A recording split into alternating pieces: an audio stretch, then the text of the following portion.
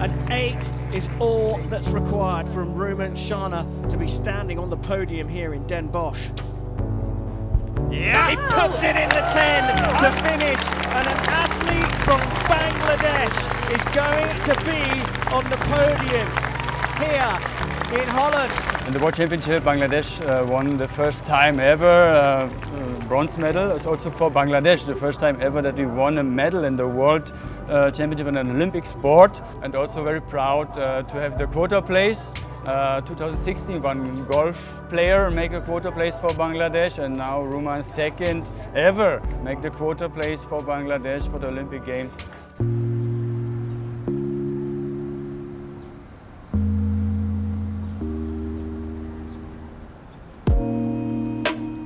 I start archery. That time my target is I am directly qualified in Olympic and I get any medals for my countries. But my next step is as my hand or any my teammate in future, I think they will get any Olympic medal. This is our any sportsman's dream. I think we are now become more strong and hardly practice in every day like a 400 and 300 plus arrow shoot. When is my coach Martin, he's coming, then I think his hand have a magic, so he's all change, on all situation he change, and he make us very strong, our team.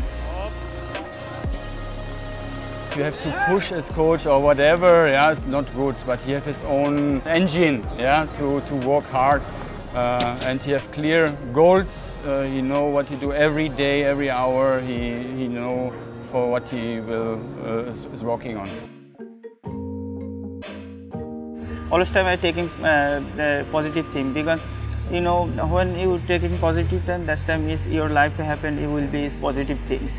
So don't be afraid. Is when you lose, that time you learning, not loser. And I want to come back again strongly. Before, the Bangladeshis didn't have so much experience international. There were a few tournaments, but now, okay, also with my discussion with the federation, okay, we invest more to let them participate, to get them more experience. You know, as archer, you need a lot of experience. So we have to have a talent scouting system in the country.